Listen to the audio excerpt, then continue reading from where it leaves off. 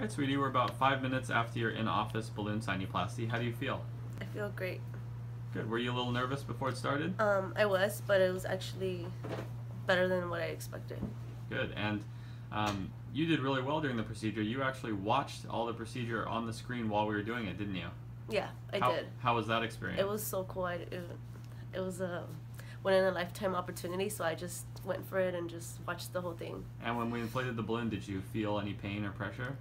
Just a little pressure, but not, like I said, not what I expected. I actually expected it to be way more painful and scarier, but it was perfect. Great. And what would you say to anyone else thinking about having the procedure done? Go for it. It's not as bad as you might think. After, once you read the pamphlets and all that stuff, it might sound scary, but once you're in the office and everyone was super nice and helpful, and they gave me instructions as to what I was gonna feel, and so yeah, it was awesome. It was a really great experience. Like I said, it wasn't what I expected. I expected it to be worse, and it wasn't. So I'm ready to go home and just take a nap.